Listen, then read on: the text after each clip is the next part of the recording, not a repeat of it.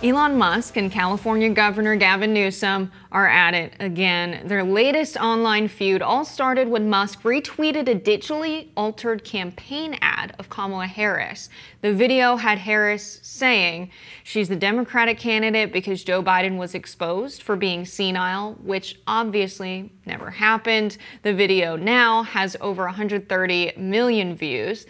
California Governor Newsom tweeted, quote, "Manipulating a voice in an, quote, ad like this one should be illegal. I'll be signing a bill in a matter of a week to make sure it is."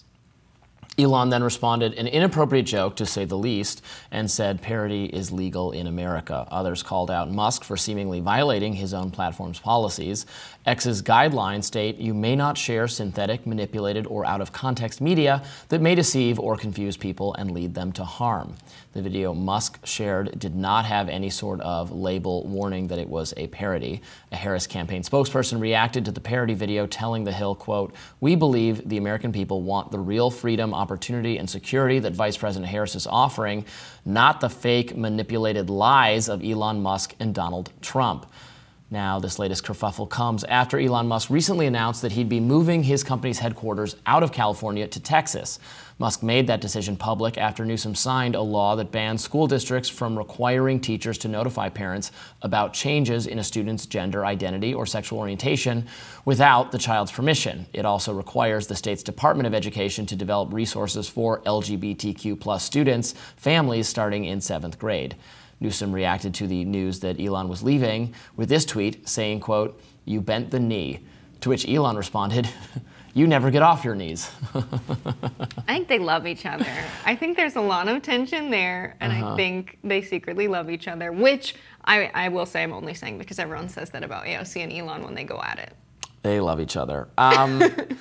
Look, I think we ought to be careful with actually manipulated videos that, this was actually manipulated. I think that should be legal, and it should have just been flagged as parody, and he was wrong not to indicate that in the first place. He subsequently acknowledged that it was parody. If it's labeled as such, I think that's a different matter. I don't want to invite new bureaucrats to swoop in and write new regulations saying that what people are doing on social media is illegal. I think that could have First Amendment ramifications, but I understand why Dems were upset about it, and it should just be labeled as parody, consistent with Twitter's own rules going forward, is what I would say. Yeah, young people on X will see something like this and immediately within seconds be able to identify it's fake. That's not just because, we're living in the internet. The internet raised us in some way. But it's also because our eyesight's a little bit better. We can see when the thing glitches.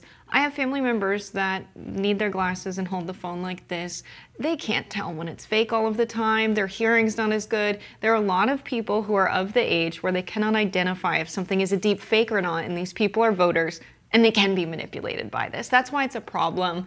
I think that it makes sense that if it's AI and it's parody and it's fake, it's labeled as such. I don't think you need to label like skits and satire as parody. Right, you make skits. I don't want to have to, you don't want to tell someone you're making a joke, right? It ruins the joke. And so if it's AI, it makes sense. But if it's human actors, that's fine. Yeah. I just think we ought to be very careful.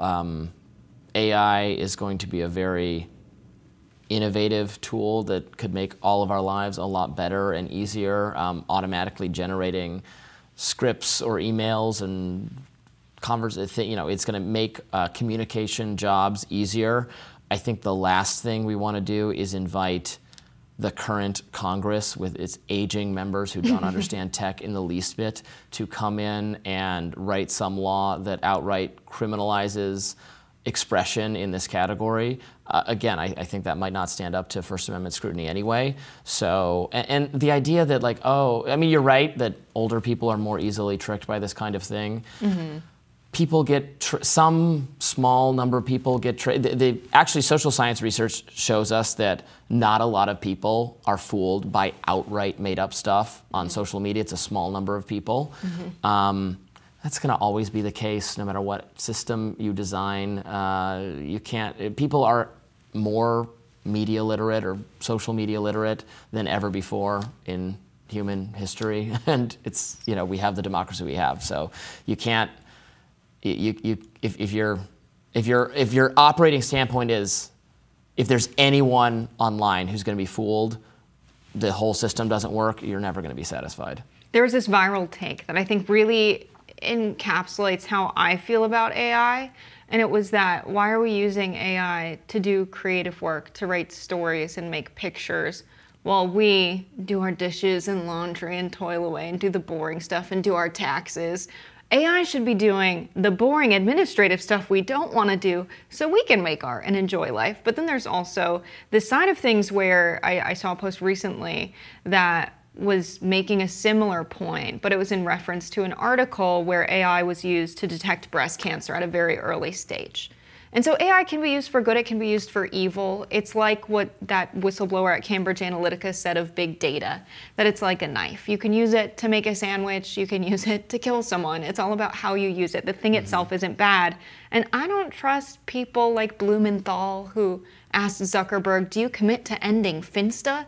As if this was like a subscription service. He didn't know what it Instagram. was. He did not know what it was. It's people making parody accounts of themselves that they only allow their friends to follow. It's just a separate private account in addition to your public one. It's not a service they offer, and so these are the people that are going to regulate AI. I think I'm happy John Ossoff is in the Senate. I'm happy younger people are getting elected to Congress, because I do not trust our oldest members to tackle this issue. I also don't really think it's the government's job to protect you from your own stupidity. Like, if you're getting tricked by stuff, that's on you on some level. And some of it's funny. I've shown Robbie a lot of ones of Joe Biden that I find hilarious. It sounds like his voice. It barely sounds like it's his mouth moving, but it's him saying ridiculous things. I think it's fun, and I think our political process can be grueling, and people want some comedic relief, but to use your own website to push this is just yucky. But I mean, like, the thing we talked about earlier today, that what Kamala Harris's campaign put out about J.D. Vance, you know, being weird, and it's not like altered, but it's cut in a way, it's edited in a way that's unfavorable to him. Like, is that's okay, but this is not okay? Do you know what I mean? It starts to get into, I think, a very gray, it's artistic expression, and again, I think labeled for the standpoint of, not the standpoint of the law, but from the standpoint of the platform's policies, they should label these kinds of things as, or it should be clear that this is parody, but you know, it's artistic expression. Yeah, I think Elon Musk, it's all just variations on the same thing. Yeah, he should play by his own rules. I don't know what this law is going to look like from Gavin Newsom, but hopefully it backs up Elon's own rules.